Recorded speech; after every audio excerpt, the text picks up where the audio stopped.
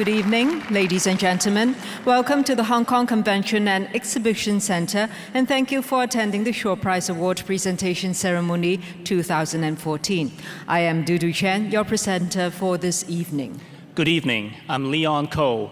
I feel very honored to be the presenter again tonight for the presentation ceremony of this distinguished international award to witness the outstanding achievements of the Shaw laureates.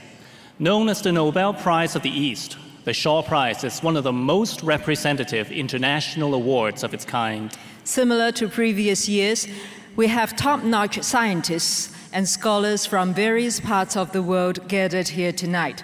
Now let us once again give a brief introduction of the Shaw Prize. The Shaw Prize was established in November 2002 under the auspices of Mr. Run Run Shaw. It consists of 3 categories, namely the Shaw Prize in Astronomy, the Shaw Prize in Life Science and Medicine, as well as the Shaw Prize in Mathematical Sciences. The first presentation ceremony was held in 2004. It is an annual award and has been held for the 11th year running.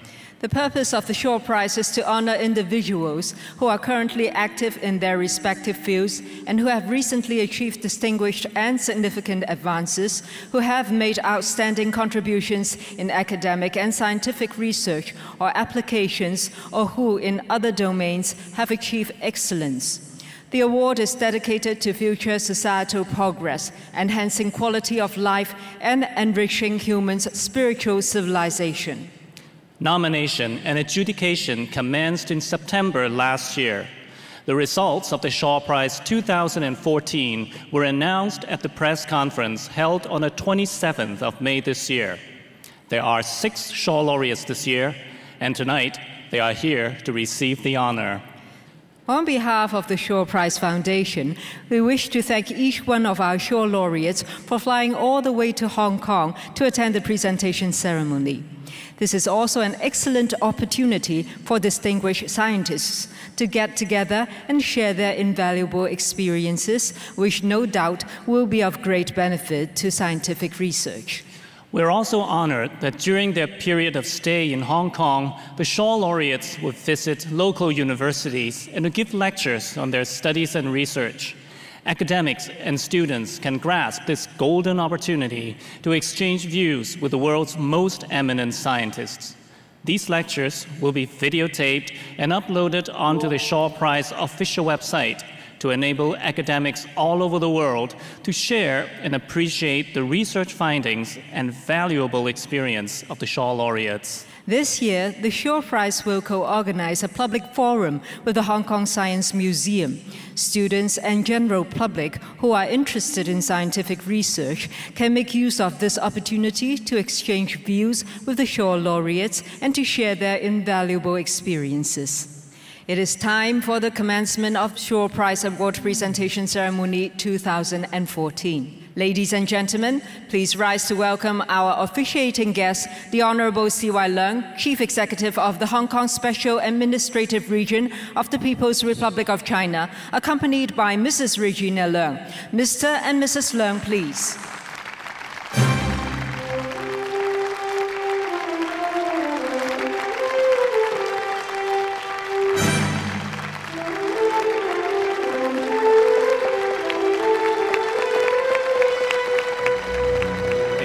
Please remain standing to welcome the 6 Shaw laureates to enter the presentation hall.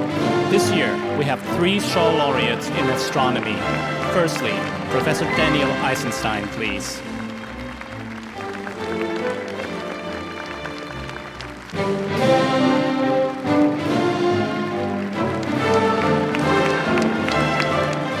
Now, Professor Sean Cole, please.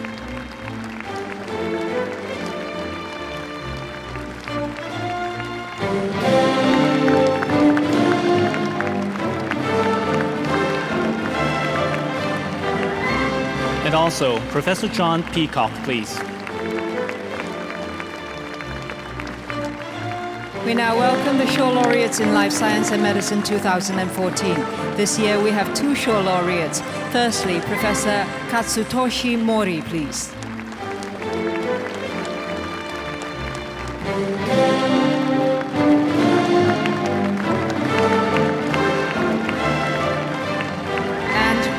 Professor Peter Walter, please.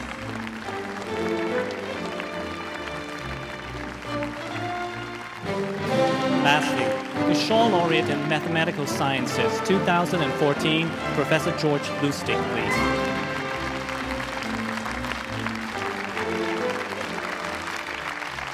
We would now invite the Chairman of the Board of Adjudicators, Professor Channing Yang, to deliver a speech.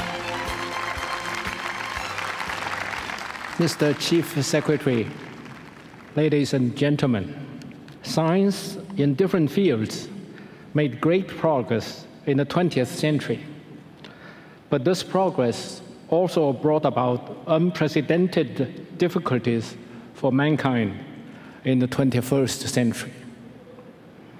Recognizing this, Mr. Shaw decided a dozen years ago to found the Shaw Prizes in 3 scientific fields to encourage and foster scientific research to help address these difficult problems for mankind. Tonight, at this first Shaw Prize Award ceremony after Mr. Shaw passed away at age 107, it is appropriate for us to pay respect to the generosity, foresight, and vision of this great philanthropist. We will continue to follow him in spirit and to expand the horizons of his vision through the Shaw Prizes. Shaw Prizes are awarded in 3 scientific fields: astronomy, life science, and medicine, and mathematical sciences. These are among the scientific fields that enjoy vigorous and vibrant progress in recent years. Tonight, we shall honor 6 scientists in these 3 fields for their distinguished contributions. They are Professors Eisenstein, Cole, and Peacock in astronomy, Professors Maury and Walter in life sciences and medicine, and Professor Lustig in mathematical sciences. Thank you.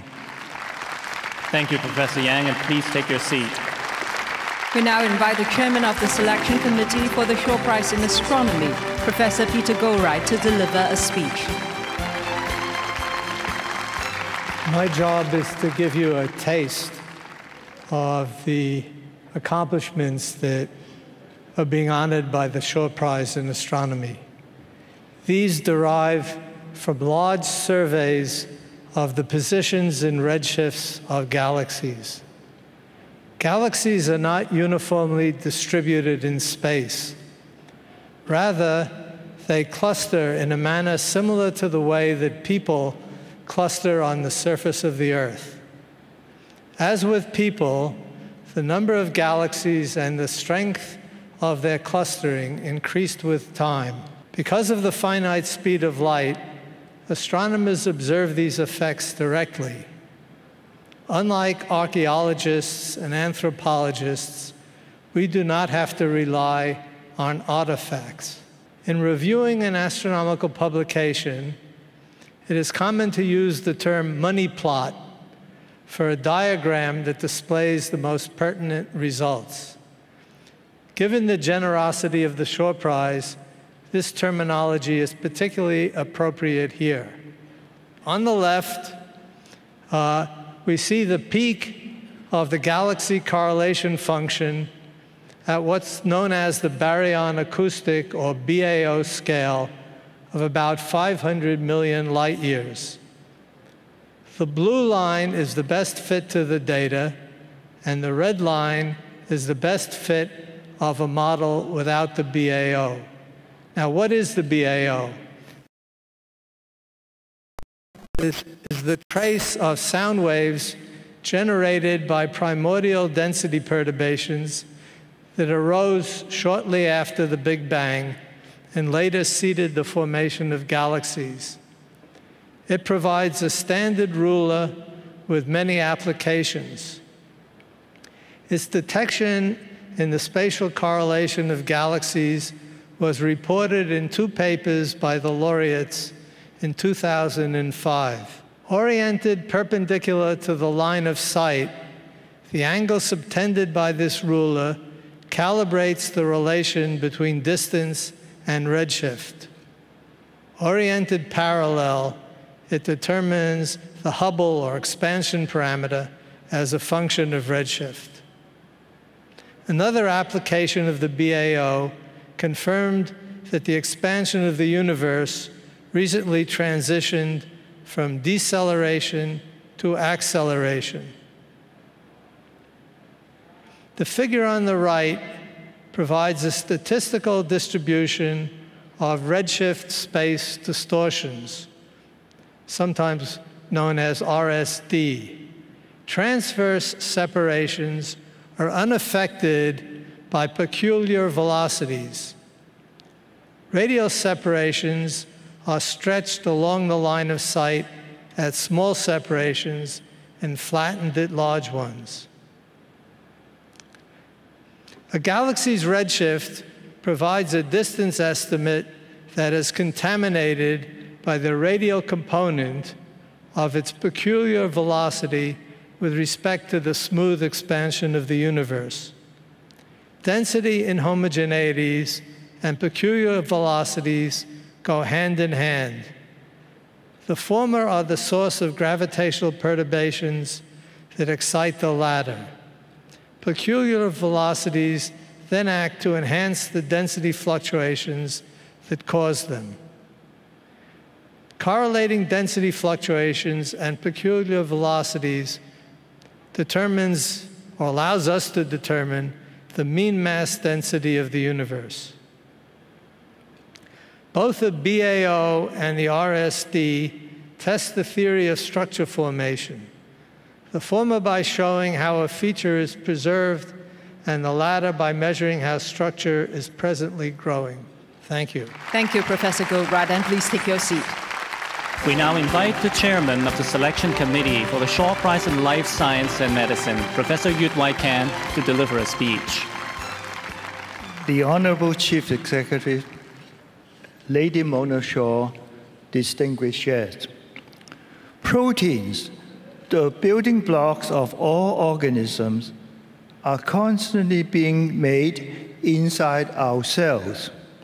But when first made, they are linear chains of amino acid that must be folded into proper three-dimensional shapes before they can function properly.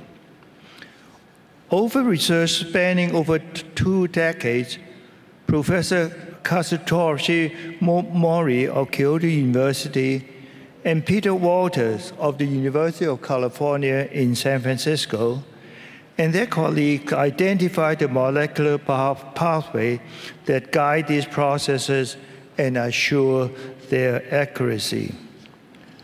To undergo folding, about 1/3 of newly synthesized amino acid chains enter a structure called the cell called endoplasmic reticulum, or ER for short.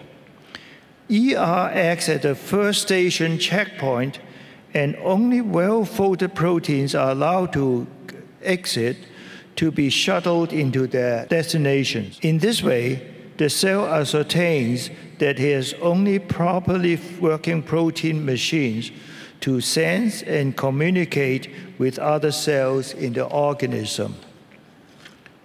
For the ER to work optimally, it must have adequate capacity to keep up with the rate of protein synthesis.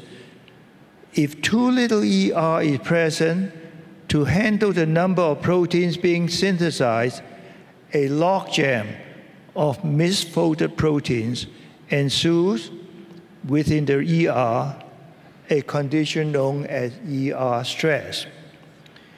In the early 1990s, Professors Walter and Mori, in studying yeast cells, independently determined that a sensor molecule embedded in the ER membrane called IRE1 detects ER stress. IRE1 then sends a signal to the cell nucleus that prompts the expression of other genes to help the cell regain equilibrium. IRE1 was the first such molecule discovered and led the way to the discovery of a complex cascade of interwoven pathway in animal cells and human cells, collectively known as the unfolded protein response. The response temporarily slows down protein synthesis and simultaneously increases the abundance of ER. In this way, the cell constantly balances the protein load and folding capacity. Unfolded proteins can be a menace. If a cell's balance between ER abundance and protein synthesis cannot be restored fairly quickly, the unfolded protein's response shifts to a signal mode that causes the cell to die. Therefore, uncontrolled ER stress can cause diseases.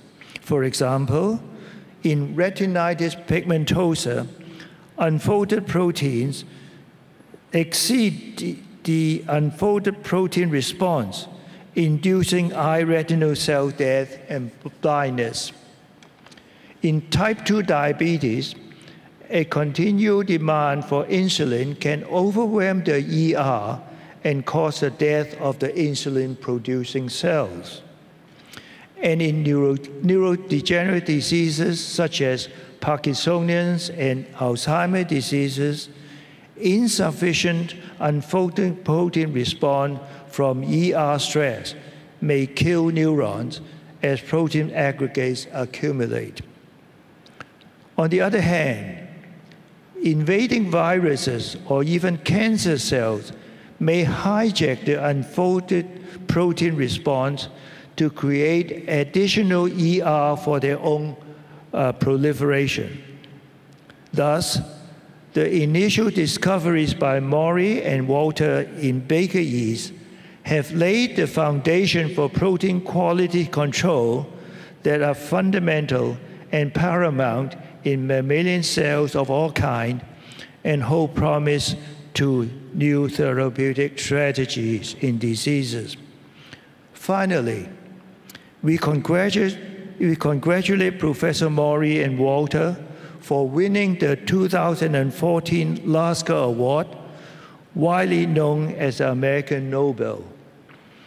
The Shaw Prize is proud that he has predicted their Lasker Award, as well as 3 other previous Lasker Award laureates. In addition, with its short history, the Shaw Prize has predicted a total of 7 Nobel laureates in physiology or medicine, in chemistry, and in physics, justifiably earning its reputation as the so-called Asian Nobel. Thank you. Thank you, Professor Kan, and kindly take your seat. We now invite Professor Corrado De Concini, member of the Selection Committee for the Shaw Prize in Mathematical Sciences, to address the audience. Professor De Concini, please. Ladies and gentlemen, Professor Peter Sarnak, who is the chair of the Mathematical Science Selection Committee, cannot be here. So he asked me to represent him and give the introduction to the work of the Mathematical Science 2014 laureate, Professor George Lustig. This is for me a special honor and pleasure, not only for the admiration of the great mathematical achievements of George Lustig, but also because I was his student, probably his first student. Lustig's work on representation theory, the study of how to realize an algebraic structure, such as a group or an algebra, in terms of linear transformation of a linear space, has completely revolutionized this subject, and furthermore has changed a lot of the mathematics surrounding it. His work combines sophisticated techniques, a remarkable ingenuity, an amazing combinatorial insight, and the capability and patience of performing very intricate computations. After some early work in topology, Lustig started working in representation theory in 1973. I should add that the work in topology is also very important. His first concern has been the study of representation of finite Chevalli groups. This is a monumental work which is keeping him busy until now. After publishing a book regarding the general linear group, in his 1976 work in collaboration with Deligne, Lustig constructs a large class of representations using completely new methods for the subject, such as L-adic homology of a class of algebraic varieties now called Deligne-Lustig varieties. To understand the incredible insight of Lustig, let me quote a recent interview of Pierre Deligne. Lustig had the whole picture on how to use L-adic homology for group representations, but he did not know the technique. I knew the technique of L-adic homology, and I could give him the tools he needed. In subsequent work, Lustig has been able to completely classify the irreducible characters of such groups and give an algorithmic procedure to compute them. For obtaining this, he has introduced an impressive number of new tools. Let me remind such tools as the theory of character shifts and that of the canonical basis for the Hecke algebras of the Weil group. This last subject deserves a further comment. In 1979, Kashdan and Lustig introduced in a completely combinatorial way a basis for the Hecke algebra, a sort of quantum deformation of the group algebra of a finite group, of a Weil group, of a reflection group. Even considering the case of the symmetric group of permutation, this is probably the most remarkable advance in the subject since the introduction of the Young tableaus. They remarked that this basis had properties related to the topology of certain spaces, Schubert varieties, and to the algebra of a certain class of representation. They formalized these facts in a precise dictionary, the Kashdan-Lustig conjectures, which was proved for the topological part by Kashdan and Lustig themselves, and for the algebraic part by Belinson and Bernstein and Brzezinski-Kashiwara independently to the theory of D-modules, differential system of equations with analytic coefficients. This set of ideas has had an enormous influence on the study of the topology of algebraic variety, and furthermore became a paradigm which Lustig has used repeatedly to discover many kinds of different phenomena in representation theory. There is no time here to cover more of Lustig's career, which spans over 4 decades. As a last theme, let me mention his contribution to the theory of quantum groups, originally defined by Jimbo and Drinfeld, inspired by the study of quantum integrable systems. Lustig was able not only to deduce an impressive number of results internal to the theory, but also to use it to deduce certain important, more classical results. For example, the definition of a canonical basis for the irreducible representation of a compact Lie group. On behalf of Peter Czarnak and the rest of the selection committee, we wish to congratulate Professor George Lustig. Thank you, Professor De Concini, and please take your seat.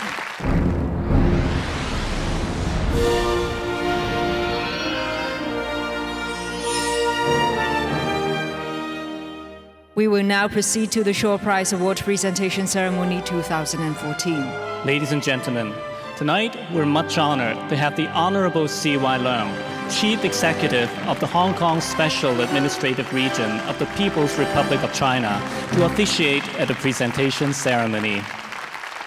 We will present the Shaw Prize in Astronomy 2014. This year, there are 3 recipients. The first half of the award goes to Professor Daniel Eisenstein. The other half will be equally shared by Professor Sean Cole and Professor John Peacock. Professor Eisenstein, please.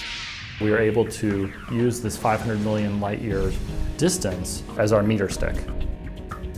And then we can see them yet again, their imprint 10 billion years after the Big Bang.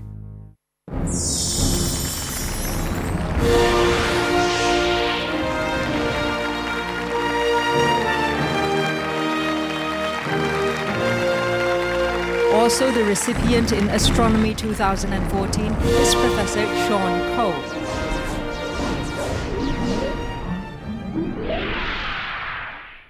Prior to the 2DF project, the biggest such survey had been about 12,000 galaxies, whereas we pushed that up to 250,000, so it was a huge leap forward for its day.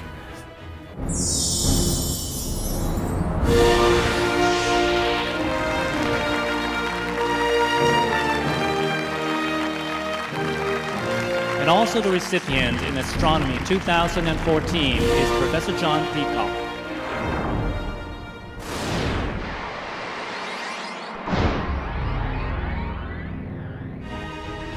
We can determine the redshifts of these galaxies and hence their distance away from us.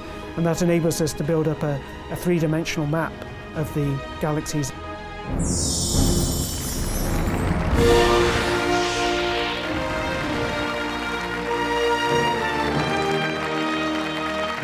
May we invite Professor Daniel Eisenstein to deliver his acceptance speech.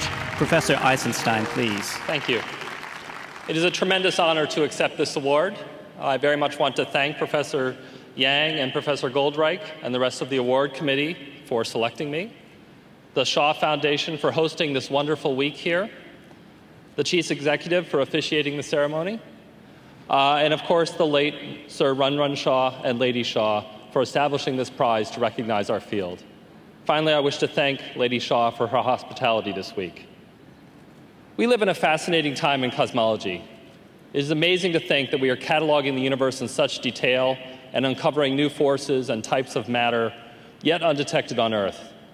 The tools that nature have given us, such as these sound waves created in the first fraction of a second after the Big Bang, are fascinating in their own right.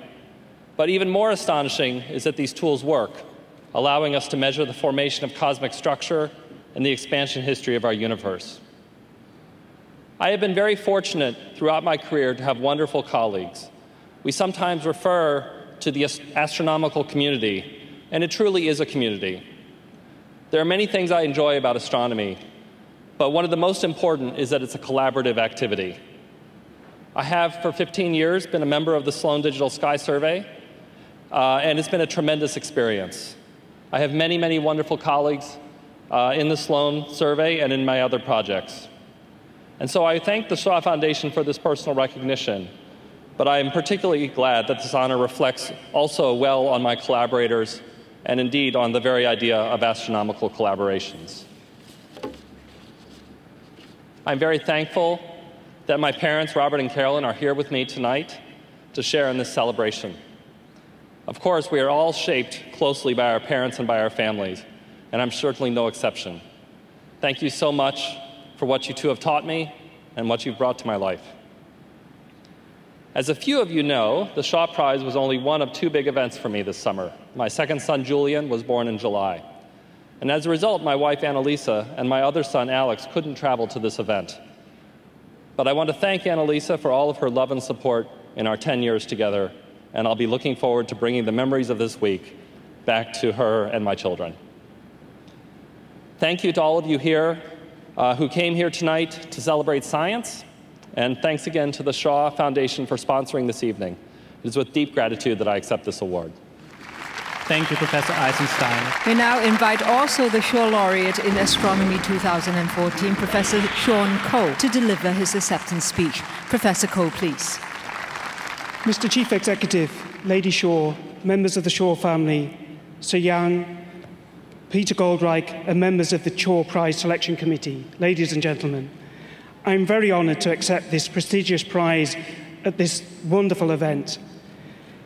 My list of thanks naturally starts with my father and late mother for decades of encouragement and support. Also, a huge thank you for the patience and understanding of my wife, Maggie, and our children. Alongside Daniel Eisenstein, the breakthroughs for which John Peacock and I are being honoured are for work performed as part of the 2DF Galaxy survey team. Throughout the project, it was a pleasure to work with this team, and we owe the 30-strong people in that team our profound thanks. I'm a keen fan of Formula One motor racing. What impresses me most about the sport is not the power of the cars nor the skill of the drivers, but the teamwork. Everything, the cutting-edge design and manufacture of the engines, the aerodynamics of the car, the split-second timing of the pit crew, and the decisions of the race strategists, has to be near perfect for the team member to be on the podium. I'd like to thank the 2DF GRS Formula One team. Before I mention specific people, let me stress that the 2DF team didn't compete in just one or two Grand Prix races. 2DF GRS made many advances, characterizing and understanding the local Galaxy population and its dependence on environment. In many of these important advances, the people I'm about to mention were at the wheel, leading the research. I'm hoping John will cover gaps I leave, but those I'd particularly like to thank are Keith Taylor and Ian Lewis, the instrument team, who built the 2DF engine. 20 years on, this innovative, highly multiplex robotic spectrograph is yet to be surpassed.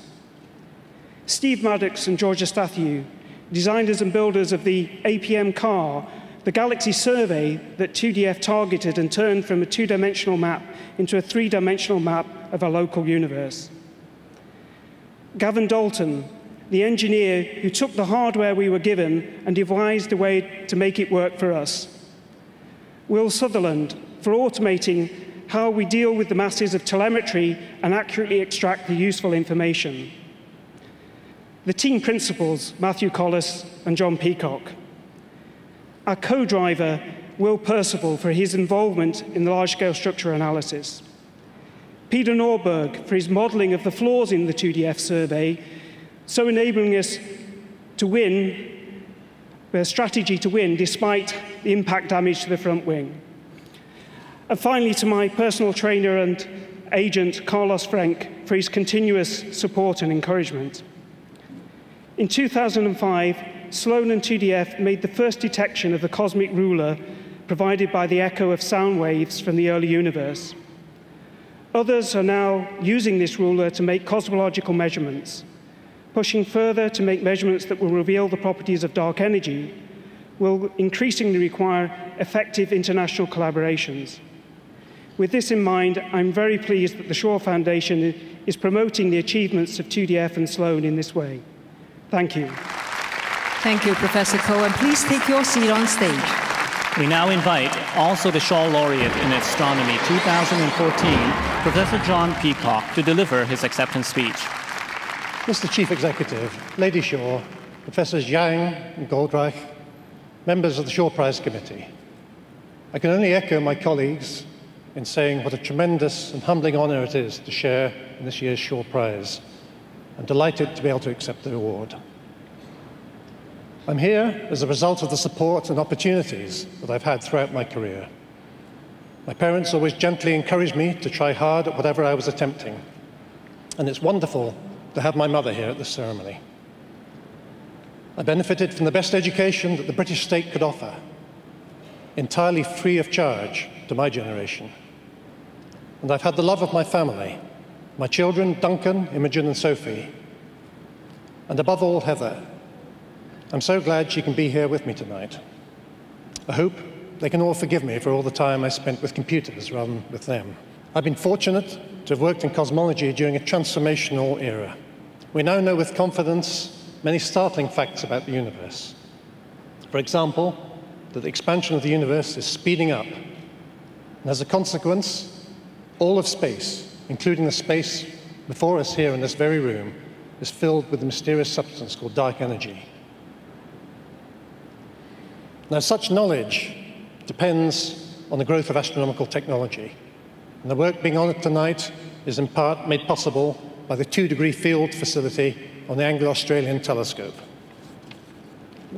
Many people deserve a share of the credit for this revolutionary facility, and Sean has already mentioned several names. I would like to highlight a few in particular. Russell Cannon and Brian Boyle had perhaps the unenviable task of being the telescope directors who had to take the responsibility for delivering a working instrument on the telescope. I'd also like to pick out Richard Ellis. He was the initial UK chairman of the UK-Australian consortium that created the 2DF Galaxy Redshift Survey. And this was a position that I was greatly honoured to inherit from him, working together with my partner on the Australian side, Matthew Collis. Now, large research consortia of this sort are common in astronomy today, but less so in the mid-1990s when we got started.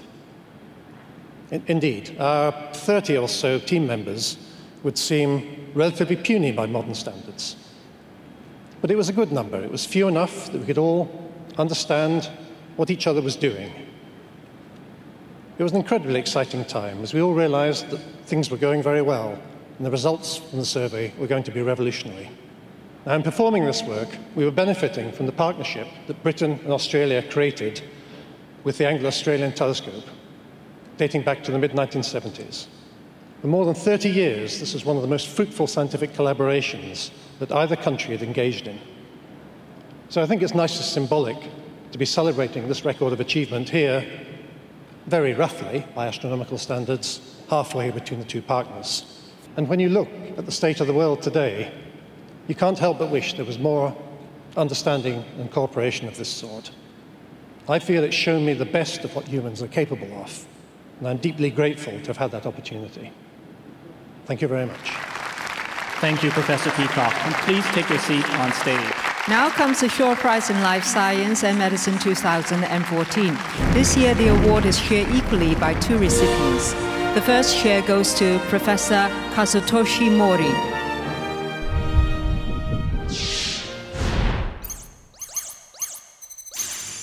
I need to get gene which is able to cure this white cell. Then I checked it, and then it has a gene. It's IR11.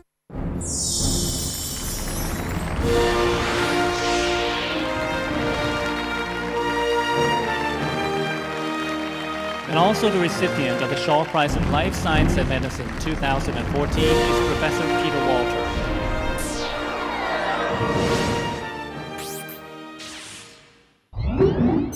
In cancer cells, for example, we would like to make the unfolded protein response more responsive to unfolded proteins, which are there in the cancer cell, that will activate the suicide program.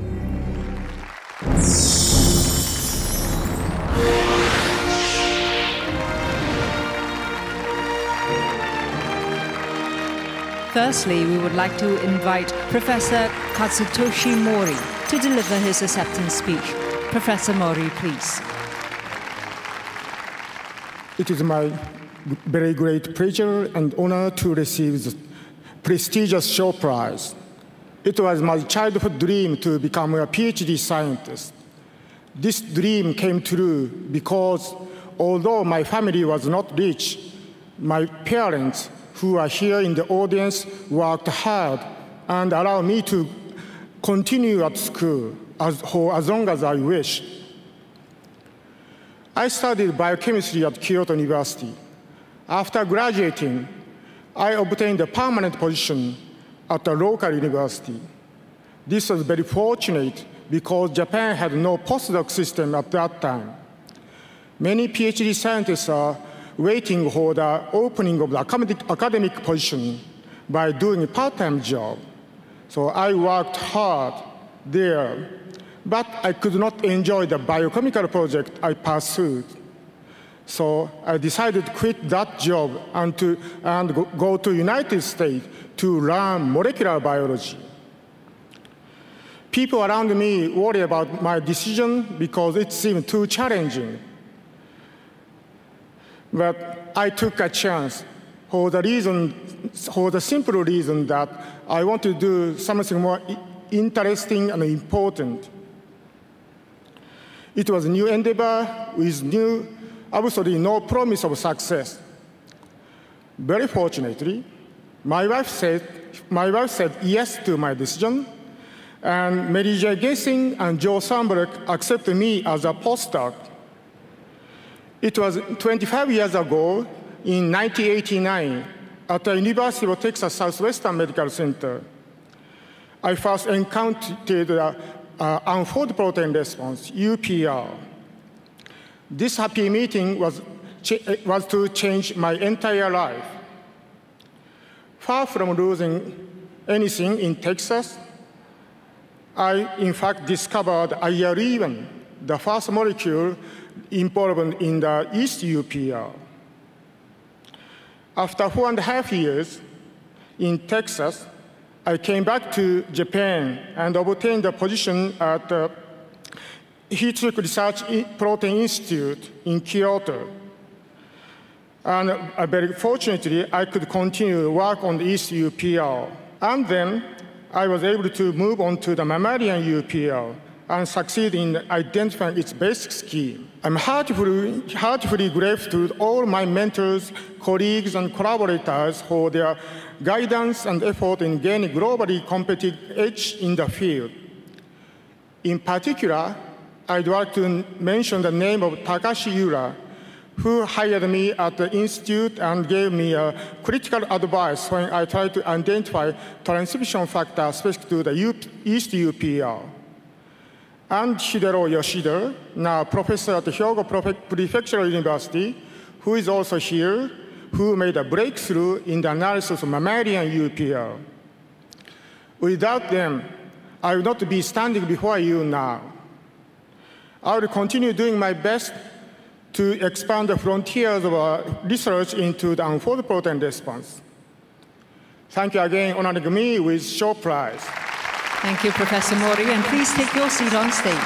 We now invite also the Shaw Laureate in Life Science and Medicine 2014, Professor Peter Walter, to deliver his acceptance speech. Professor Walter, please.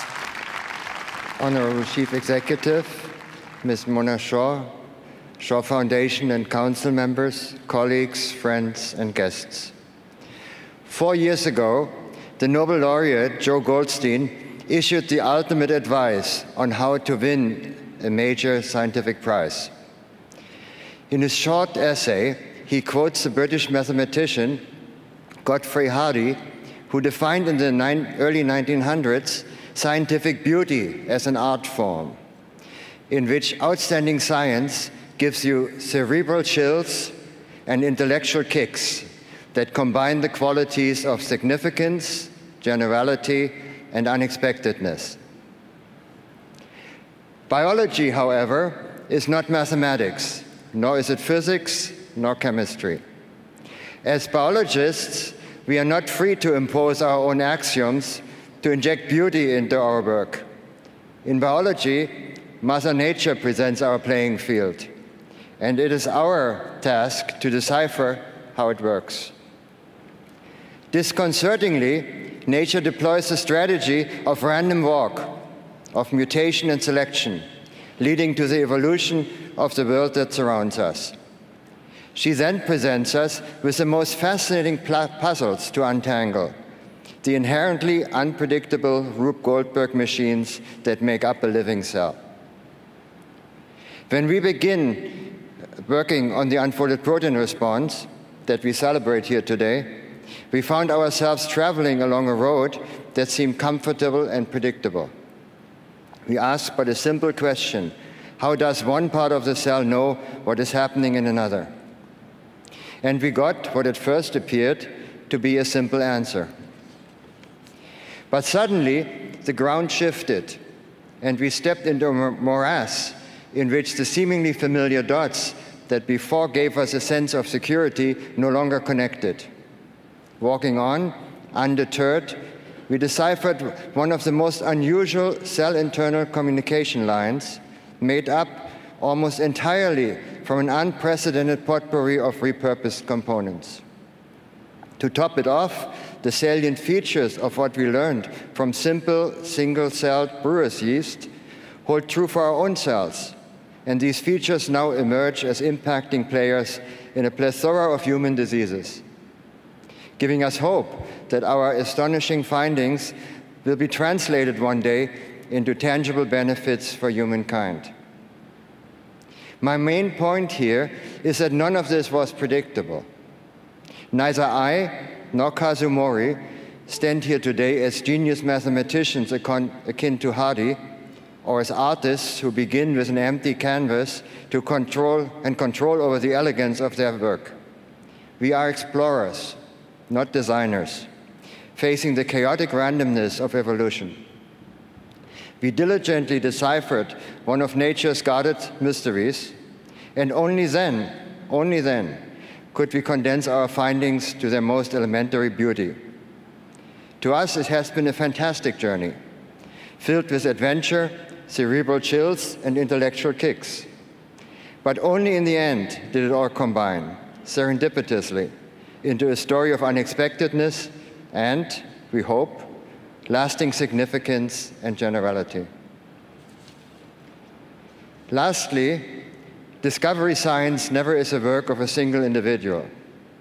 I'm standing here today on the shoulders of my family, my mentors, our numerous collaborators, and the more than 30 graduate students and postdoctoral fellows who joined my lab to work on this project over the last 20 years. It is their courage and spirit for adventure that allowed us to decipher the inner workings of the unfolded protein response. Without their invaluable contributions, I would not be here today. The honor of receiving this award, therefore, really belongs to all of us. We are thrilled to be here today, and we deeply appreciate that our work has been so well received. Thank you for such a nice celebration. Thank you, Professor Walter. And please take your seat on stage. Lastly, the Shaw Prize in Mathematical Sciences 2014 goes to Professor George Lustig.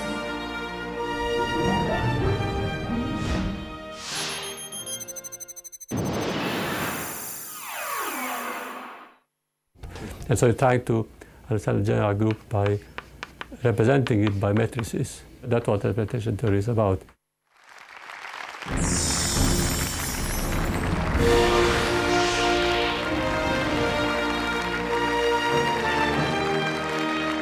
We will now invite the Shaw Laureate in Mathematical Sciences 2014, Professor George Lustig, to deliver his speech. Professor Lustig, please. Mr. Chief Executive, Lady Shaw, Professor Yang, ladies and gentlemen, it is a great honor and a pleasure for me to accept the Shaw Prize in Mathematics. And I thank the Shaw Foundation and the members of the Shaw Prize Selection Committee for this rather unexpected surprise. And I want to thank my teachers, collaborators, and students for making this award possible. And I also want to thank my wife, Gongqin, and my sister, Eva, for their support over the years. Well, I think this award is not only for me, but also for my area of mathematics, representation theory. And I would like to say a few words about mathematics, but I will be brief. Unlike other sciences, it deals purely with ideas. And some people regard it as an art, not as a science. According to Gauss, the great mathematician and astronomer of the early 19th century, mathematics is the queen of science. And here I should add that Gauss being both mathematician and astronomer, he would have qualified for 2 Shaw Prizes if he was alive today. In many cases, scientific theories were developed based on ideas created by mathematicians many years earlier. For example, the development of quantum physics in the early 20th century was based on Kelly's theory of matrices and on Kelly's introduction of abstract groups in the middle of the 19th century. Actually, both the theory of matrices and that of groups are ingredients of representation theory with which most of my work is concerned. But I believe that most mathematicians, myself included, don't do mathematics with a view towards application, but rather for the sake of its beauty. Applications usually come many years later. So, thank you. Thank you, Professor Lustig. Once again, congratulations to all the 6 Shaw laureates. We now invite our officiating guest, the Honorable C.Y. Leung, to stay on stage for a group photo.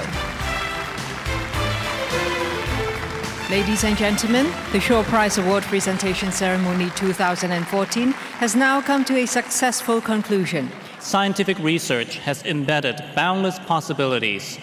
We look forward to seeing you again next year and to witness more accomplishments of distinguished scientists and scholars. Goodbye and see you next year. Good night, goodbye, see you next year.